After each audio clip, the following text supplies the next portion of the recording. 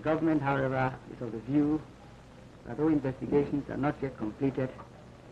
the public must be informed in very broad outlines of the facts and circumstances leading to the arrest of Air Marshal Otu and his ADC. In early December 1966, Air Marshal Otu, then commander of the Ghana Air Force, proceeded to London on duty in the company of Accra. On the 16th of September 1968, Air Marshal Otu went to London on leave. Between this date and the 1st of October 1968, the Air Marshal and Naval Lieutenant Kwapong held meetings with Kwesi Armah and others to formulate detailed plans for the overthrow of the National Liberation Council and the return of Nkrumah to Ghana on or about the 24th of December 1968.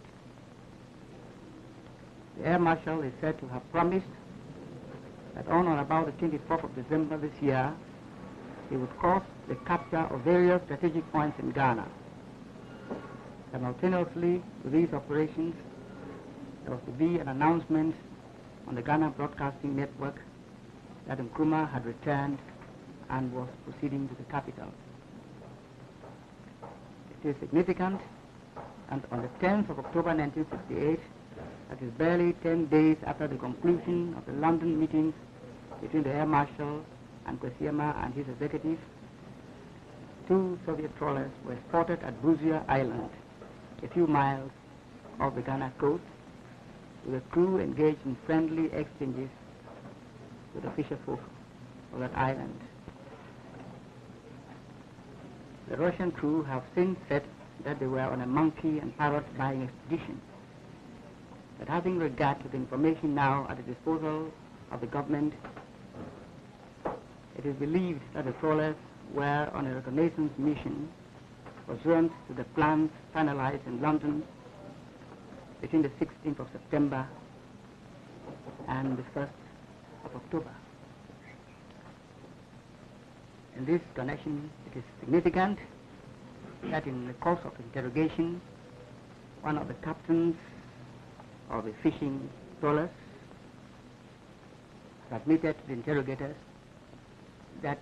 he caused to be destroyed the logbook, the radio message pads,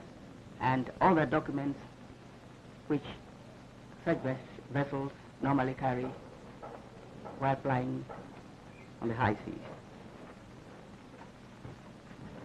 The 2 trawlers now under arrest at Accra Harbour have been identified